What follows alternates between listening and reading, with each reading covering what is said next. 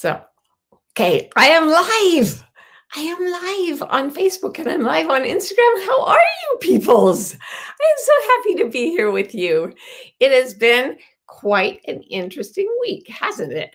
And I have noticed that a bunch of the people that I talk to, well, there's only one person besides me so far on Facebook. Oh, 15. Okay, we're getting there.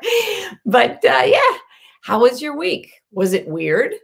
Most people's weeks are quite weird these days, I think, because we're in the middle of the unfolding of something completely unknowable. Of course, we always have been since we were existed as a species, and yet it always feels new and fresh, the confusion and the panic. Okay, we've got a bunch of peeps here now.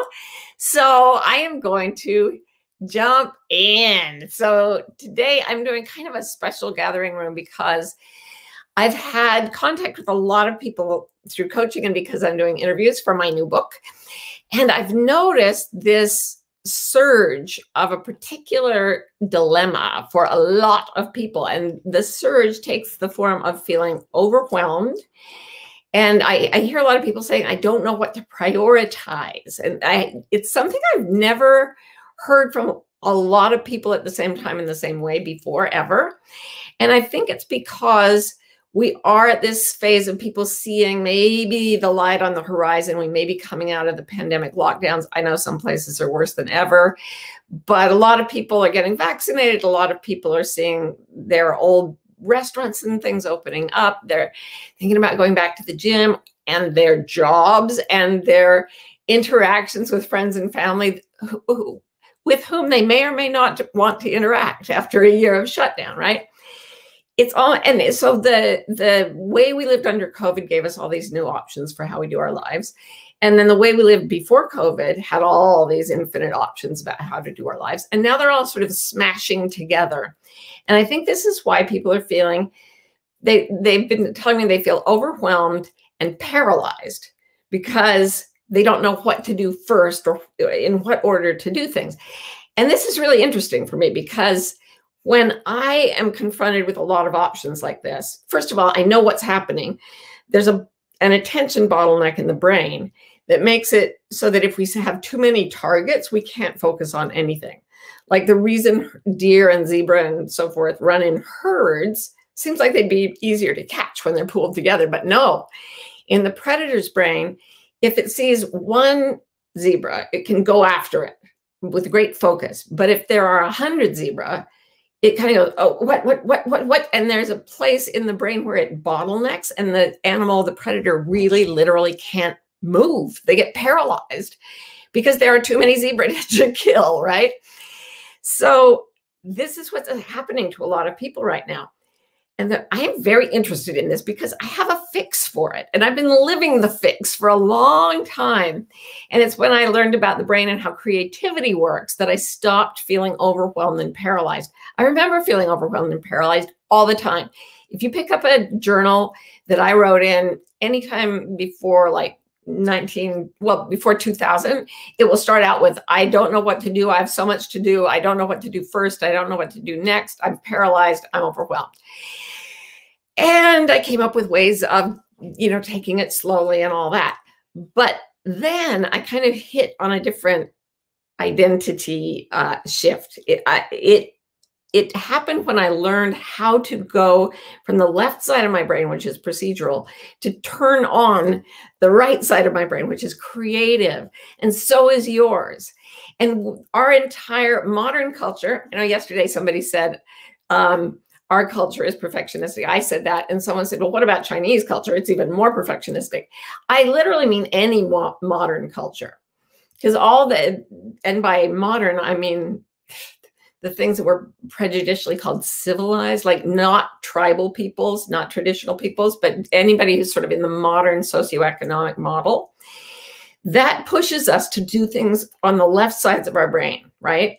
Procedural, procedural, procedural. And if we can understand something that way, we don't feel overwhelmed. But nature doesn't do it like that. Only societies do it like that. In nature, when you're confronted with a lot of options, the way out of the panic, the way out of the overwhelm, the way out of the paralysis is what I call the creativity mindset, is learning how to literally like flip a switch and go from a procedural mindset into a creativity mindset. So I'm actually doing a course on this. I've mentioned it before. It's starting in June. It's a 6-week course, and it's there's more information on my website, but it's all about how to cope with this point in your life by going to the creativity mindset and then using it to invent a whole new way of living now that we have this incredible opportunity between what used to be and what is coming next. So if you have questions about the course, I'm doing a live Q&A Zoom call on Tuesday, June 1st. So you can ask your questions, and of course that's all free. So bring your questions about the creativity mindset and your specific kind of overwhelm, because I won't be able to answer them all today. But that said, let's go into my favorite topic here. So think about something in your own life where you feel pressured, overwhelmed, and maybe paralyzed, or maybe just really reluctant to go forward. For a lot of people, what I'm hearing is it's going back to their old jobs and going back to their old relationship patterns. So let's focus on the job thing first, because it's what you do in a day. A lot of people had to dramatically shift what they did in a typical day when the pandemic struck. And everybody felt this as a loss. And well, I can't say everybody, but a lot of people felt this as a loss and as terrifying. And now they're saying, guess what? Soon you'll be going back to what you were doing before you got so lost and terrified. And people are feeling lost and terrified because the left side of the brain, when presented with any unfamiliar information or situation, will automatically turn on the fear circuits. So let me explain this in the terms of Jill Bolte Taylor, the Harvard neuroanatomist, whose book Whole Brain Living has just come out. And it's like phenomenal. It's crazy. It's so good. So what she says is we basically have two brains, and there are different layers of the brain. You've got the part that responds to pure emotion, and then you've got the part that can go into sort of higher order thinking. So cognition and creativity and all that. But the cognition is on the left side of the brain and the creativity is on the right side. So underneath, so you have this little bit in the left side of your brain, and its whole job, we call it the inner lizard in my coaching stuff, because it's called the reptile brain, but it's specifically on the left side. Reptiles evolved it and mammals all have it. We sort of piled brain on top of it. When confronted with anything unfamiliar, this brain says, alert, alert, everything's wrong. Okay, we don't know what's happening, so we're going to go immediately into fight or flight. Now, wrapped around that on the left side of your brain is a procedural part that says, wait, wait, wait. And by the way, Jill Bolte Taylor, who does all this fabulous brain anatomy, she suggests giving a name to each of the 4 parts of the brain I'm going to talk to you about. So the first one, it's your inner lizard. Mine is called Dolores because she's very sad all the time, and that's one of the meanings of Dolores. And she just is terrified by everything and wants to hide under the bed all the time. On top of that is the part of the brain that says, no, no, no, I will take things in hand. I call this part of my brain Sarge.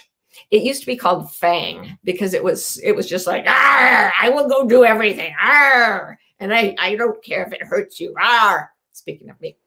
So now it's Sarge. It's just like, yo, kid, it says to Dolores, come on, you can do this. We're going to get things done. We're going to go by the ways things are organized and the things we've been taught our whole lives. We're going to go fill out the tax forms and send them to the IRS and not be afraid, darn it. And so Dolores is like, all right, but I'm really not happy with it. And Sarge is like, it's okay, we can get it done. I'll give you a break afterwards.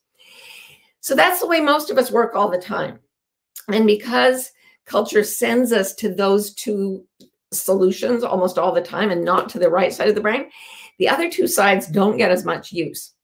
So on the underside, so we had the little underside over here, Dolores, the panicky one. So name your panicky one and then name your Sarge who gets things done, even though things aren't great.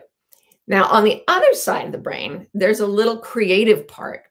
And when it's confronted with something unfamiliar, it goes, ooh, what can I make of this? And it's what builds things. When you're a little kid, our little Lila, you know, she's 8 months old now, and you give her a basket of things and she's just like, oh, this is the best thing I've ever seen in my life, because the fear circuit doesn't turn on for her. The creativity circuit turns on for her because she's had very little trauma so far in her life. And I hope she never does. Anyway, Jill Bolte Taylor, I was listening to her book, and she said, you're going to have to name this creative part of you, the little kid creative part that does things for fun and joy and laughter. And I said, I'm going to call mine Pigpen, after the little character in the Peanuts cartoon, who he'd walk around in a little cloud of dirt, would follow him everywhere. And everywhere he went, there were messes. Because let me tell you, when I get creative, whether it's writing or art or whatever else I happen to be making, cooking, whatever, I leave a trail of messiness. So I said, okay, I'm going to call this part of my brain Pigpen. And then Jill Bolte Taylor on the book says, I call this part of my brain Pigpen, after the character in Peanuts. So both Jill Bolte Taylor and I have Pigpen as our playful underside on the right. Now, this is the cool. So Jill Bolte Taylor says Dolores, the sad, scared one, is number 1. Sarge, the one who takes charge of things procedurally, is character 2. Character 3 is the little Pigpen, yay, I'm going to play and have fun person. And on top of that, you guys, is what she calls character 4. And this is the part of us that perceives reality in a completely different way. If you read my book, Finding Your Way in a Wildland World, I talked to a bunch of really reputable shamans and healers and people who do magical things. And every one of them was going into the creativity mindset to do magic. So I called it wordlessness, because the right side of the brain doesn't have words. And then oneness, because there's no sense of being separated from the rest of the universe when this part of the brain is turned on. There's a sense of being continuous with all things. There's a sense of deep empathy and love. There's a sense of bliss. And if you have any spiritual tendencies at all, you'd basically call it the presence of the divine, the presence of God. And this 4th character, the brain, lives there. So to give a name to that, I call mine Self with a capital S, because it's who I think I really am, and it's who I think we really are. And the other parts of the brain are wonderful to play with if you're staying in that side of your brain. So around the year 2000, I'd done enough meditation and I'd learned enough brain hacks, which is what I'm going to teach in this 6-week course in June, Practical Wayfinding. I learned brain hacks for getting out of the left and into the right. So when I'm confronted, like I look at, oh, okay, things are changing. There are a lot of opportunities. I could travel again. What's going to happen? And the left side of my brain starts to panic. Oh, I don't like this. It's unfamiliar. And immediately I use a brain hack and I switch on the right side of my brain. And the first thing is Pigpen looks at all the options and says, ooh, what will we make? Let's make something. And then if I get still, I make a lot of messes, first of all. And then if I get still and quiet, the self part of me comes on and says, oh, this is what we came here to do. This is being able to get our hands in the clay of material reality at a time when the divine inventiveness can be brought to bear on the situation. This is the time you make great leaps forward in your soul, in your mind, in technology, and whatever it is you make. This is the opportunity for us to just go big. And so it's almost like learning to shift into the right side of our brains. Eckhart Tolle calls it our first mission in life. It's to awaken. If we're ever going to save this world, we're going to have to wake up first, because there's no way that people who are lost can get each other on course, right? If we're going to get ourselves back from the brink of destruction, we have to awaken. And the second thing is to express what we feel and understand as we awaken through creation. And that's how we're going to make the next phase of our lives. That's how we're going to do this. Not by going back to the old order, not by panicking and trying to do things right, because there is no right, but by switching into the part of the brain that goes, ooh, fun. And then, oh, yeah. And then we can use the left hemisphere to do all of its wonderful cognitive things and all of its careful, we can't go too far on this. Like the left side of the brain is useful. You may have heard me say the mind, and I'll say now the left hemisphere is a wonderful servant, but a terrible master. So anytime you laugh at a joke, anytime you're in awe at a landscape or a movie or a child, anytime you are experiencing the joy of things with your senses and not thinking about past or future, you are turning on the right side of your brain. There are a lot of ways to do it, but I'll teach you just one now. Make a list of 25 things you love with your senses. So 5 things you love to hear, 5 things you love to see, 5 things you love to smell, 5 things you love to taste, and 5 things you love to touch. And make that list. And while you're making the list, watch, everything will get quieter. You'll be less afraid. You'll be more joyful. And then creativity starts to slide in because it's like water. It flows into any opening that we give it. So that is my cure for overwhelm. And it's not what people usually think. It's not organization, it's creativity. And it's really, really powerful and effective. Okay, so now I'm going over to the questions and answers part of the gathering room. Okay, here we go. So, we got our first ever question from YouTube. This is from Joanna Whitlock. She says, I keep asking myself what the right thing to do is. I seem to have lost myself in this. To the left side of your brain, it feels like that. But I really like you to get calm, do that little exercise I said with getting the sensory details of life present in your mind without past or future, and realize that you can find yourself in this. We are on a threshold. You know, we're between one thing and another thing.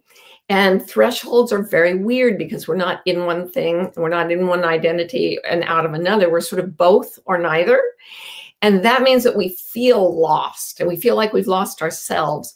But what we've really lost is the old way we used to do things.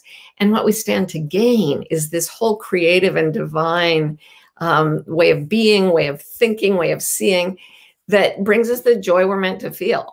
So you turn that around and see if you can write out 3 or 4 ways in which you are actually finding yourself in this. And thank you for your comment. Okay. Anne says, my question is how to deal with people that I haven't seen in a long time. I feel that I'm not ready to go forth into society and mingle with extended family and friends. What ways can I deal with this overwhelming fear of getting back into the social routines?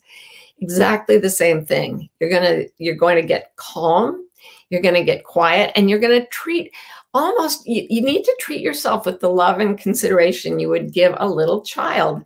It's really lovely to have a very happy and curious 8-month-old around, because it makes us remember us in our house here, what we were like what it's like to be that way. Maybe we haven't thought that since we were 8 months old. But when you get there, your brain naturally gravitates toward what you love. Now, what happens when you go into the company of other people is you're going to have that part of your true nature, looking at my integrity book again, nature is going to run into culture. Culture means any kind of pressure people put on you to act a certain way, right? And if your nature is to be quiet and introspective and thoughtful, and you force yourself to be extroverted and polite, you split from your integrity and it feels really horrible. So the first thing you need to do is say, I'm going to be true to myself, even when I go among other people. Another thing is you might want to prune the tree a bit. There may be some people that you don't really benefit from having in your life. And if you're selling your happiness to be polite to those people, that's a really bad trade. Like, look, I'll give you this time being uncomfortable and miserable, but all you have to give up for it is your one chance at life. No. For me, it's worth offending a few people if you have to say, I'd rather limit the time with you. So sit down, and if you're going to be with other people, write their names, and then go inside and look honestly at how much time you want to spend with this person or these people. And I find out a lot that people, like, they think they're sick of their partner. But when I say, how much time do you want to spend communing with your partner every day? They say 2 hours, but I'm tired of it after that. Well, 2 hours is a lot of time if you're in deep, focused communion. So if they know they don't have to go over that, they've got the boundaries in place. Okay. And creating boundaries is part of creativity. So then you think of creative ways to be happy with these people. Like, go in and, last week I was referring to how I used to try to cook with my children, and I'm terrible at cooking and didn't like it. Then I started painting with them, and now, so my older kids did this, and now Lila is sitting next to me in a high chair holding a paintbrush and really fascinated by what I'm painting. So I found a way to be with children where I'm still in my creative, playful self. And guess what? They love it because they're in their creative, playful selves, and they don't want to be forced into cultural politeness either. So Adolf says, yes, oh my God, I've been living in fear of failure mode and analysis paralysis for years, and I'm so tired of it. I'm trying to make time for creativity in hopes that it wakes up my finding my path. Yeah, it's really hard for somebody who's been trained and trained and trained. Remember, in the brain, what fires together wires together. So every time we've taken the track of doing it the way we were told, and every time we've gone into paralysis, we've wired up some circuits that are going to want to repeat. And you have to break into that. And that's why COVID was actually such an interesting opportunity for us, because it broke into our typical way of doing things. And it's at times when things are broken that, as Leonard Cohen says, there's a crack in everything. That's how the light gets in. When something cracks our old way, there may be just a crack for the light to come in. Now, if you want to, come to the Q&A call, see what happens, or sign up for the course, because if you spend 6 weeks and you're in a class that makes you go into creativity, go into creativity, go into creativity, we may be able to wire up enough stuff that it's going to overtake the way you've been operating up to now, which is miserable for you. So it's not very reinforcing. So if you come out of the paralysis and you learn that thing that I figured out in about 2000, paralysis, oh, creative brain, boom, in happiness, in creativity, able to think my way forward, able to think of ways to make a living, able to set the right boundaries. Yeah, it's a process that you learn, and I hope you find time for it, but it's very rare to just go from one state without any kind of teaching or environmental example to enable us to do that. But you can do it. I promise. It is possible. So Deirdre says, my question is, how do you deal with decision overwhelm? This is what the tiger is dealing with all the deer. I lost my job, and after feeling lost, got so excited by choosing a new, more creative path, but I'm completely overwhelmed by the idea of picking the wrong path. I'll swing from conservation veterinarian to a designer and end up talking myself out of everything. She also said, love your book. Okay, so here's the thing. The only way your creative path starts to feel like the wrong thing is that the left side of your brain panics. So the little Dolores character, the panicky one, is like, oh no, we've never done it this way before, and that's not the way mom did it, and that's not the way we did it at school. That's got to be wrong. And then the procedural brain goes, oh yes, there must be something wrong. Let's look for what's the right thing to do. I had several coaching sessions this last couple of weeks with people who are like, I've got to pick the right thing. They're already doing it. And then I said, what brings you joy? And they tell me with so much energy and love and light. And I'm like, okay, that's the right thing. And they're like, but nobody else is doing it. Exactly. In the world that is being formed right now, no two people have ever done exactly the same thing. That's an illusion, an ideal that was put forth by a society that would love us all to conform. But the whole idea that something's wrong, and that going from different, from this job to that job, to this task, to this person, and those are all cultural ideas that there's a wrong way to go. Ask a river if it's going the wrong way, you know? If it turns at a certain place, does it stop and say, oh, I think that's wrong. I was going that way. Now I'm going that way. Oh, this is dreadful. No, it flows where nature wants it to flow. And when we're in the creative mindset, we become part of nature, and we flow where our nature wants us to flow. And the intelligence of nature is so much smarter than the conformist, structured, step 1, step 2, step 3, social reality. It's not even a comparison. Like, your nature is a genius, and it will take you the right direction. I promise you. You just have to calm down the left side of your brain and go, honey, it's good. Go read Jill Bolte Taylor's books. And keep choosing the creativity mindset. By the way, Jill, who is a scientist, like a hardcore scientist, lives on a boat. And when she feels like she's getting overwhelmed by the left side of her brain, she paints pictures. That's one of the things I do too. And it was so fun to learn that she's got a pig pen painting pictures on a boat, and I've got a pig pen painting pictures in my house. And it's like this connection of our true natures flowing the same direction. And it hasn't been bad for our lives. Danielle says, my question is this: can this shift into the right side of our brains help with grief? Abso-freaking-lutely. It's so interesting what the right side of the brain does with anger, with fear, and with sadness. It makes things of beauty out of them. I was thinking about Adele when she came on the scene and she won all these Grammys, like for her debut album. It was just like unbelievable. And she got up to get her Emmy and she said, all I did was have one crap relationship and feel really bad about it. And I wrote like 9 songs about it. And everybody's like, oh, that's so good. If you listen to songs like Eric Clapton's song, Tears in Heaven, about the death of his son, it's so beautiful. Speaking of Grammy-winning songs. And I'm not saying that it makes it okay. Grief is always painful, and I'm not trying to make light of it. But I am trying to make beauty of it, because we all grieve. We all have cause to grieve in this life.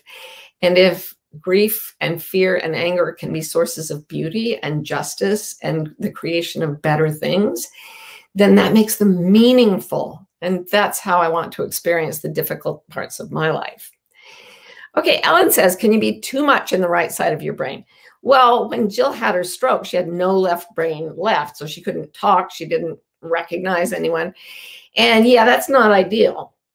So she says she built back over 8 years. She deliberately, through exercise of the brain, reconstructed enough of the left side of her brain to function in society. But she said, I stopped without the emotional baggage. I stopped without my fear of the future and my regret about the past. I left a lot of my old left hemisphere behind me. And now I just dabble in it because honestly, the place you want to live is the right side. Live on the right side and use the left side. The left side is a wonderful servant, but a terrible master. Okay, so one last question. This is about Ro, the wonderful gracious badger. Rowan has just finished her book. After years of work. How did she overcome that inability, procrastination, to complete it finally?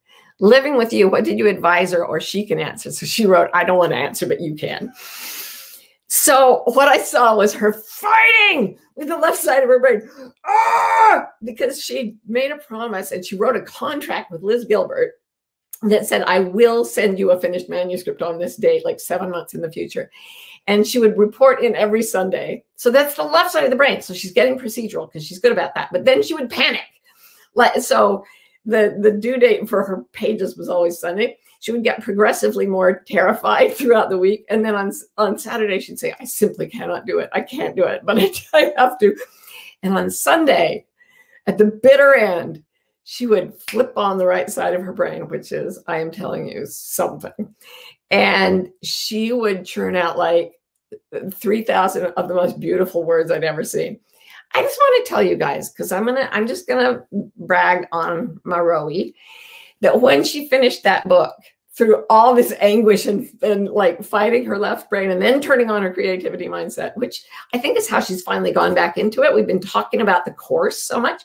Anyway, Liz took the whole manuscript, came to meet us at a restaurant, put the manuscript down and said, "This is a bow down moment. I am bowing down to you. This is a brilliant novel."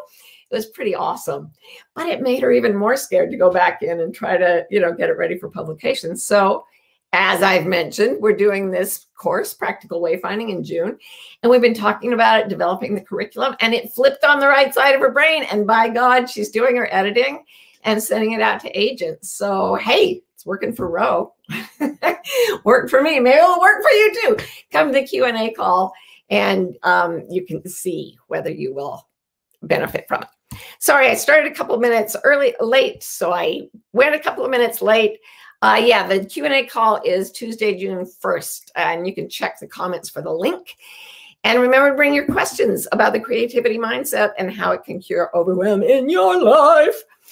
Love you, people. Can't wait to see you later. Mwah, mwah, mwah. Go to the right side of your brain and hang out.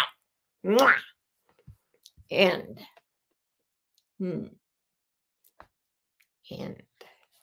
End.